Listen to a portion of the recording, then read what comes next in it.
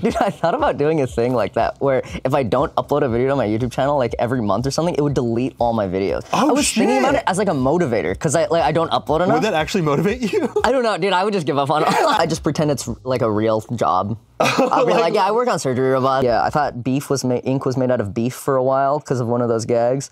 I look like a silly fool in front of my mom. Wait, did you for real think ink was made out of beef? I didn't know how ink was made.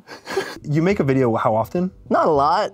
I should be working on it right now, actually. Is it like one every 3 to 6 months? Probably longer, but... But these things take so long to make, Not man. that long.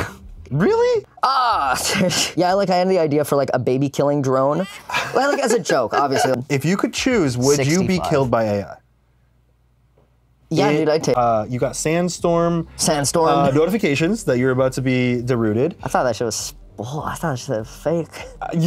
Do you think that's why you were able to kind of brush it off the whole time, or do you think that you're just like that? I think it helped, but I mean, I think it would have been fine.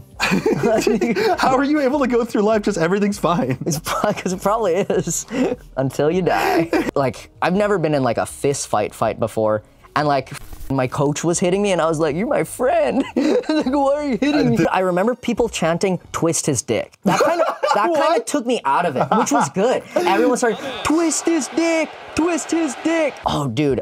I built a Barbie scooter that like, I took like a child's Barbie moped and strapped a bunch of batteries and a stronger motor, and now it goes like 35, 40 miles an hour. Holy shit. It's so fun. At 35 miles an hour, you will get killed. Dude, that thing's awesome. It's so good. Did you take it out on the street? Yeah. Oh yeah. Shit. Dude, that's fun. I was like, what if I sold a kit? It allows people to turn a free bird scooter into their own personal bird scooter. And I just sold the kit. Like, I wasn't doing the crime, but I gave it to people. But I think that's in the same vein of like 3D printing guns. I'm confident saying that I won't make that, so. Okay. Yeah. So not going to provide the kit so that people can steal someone else's property.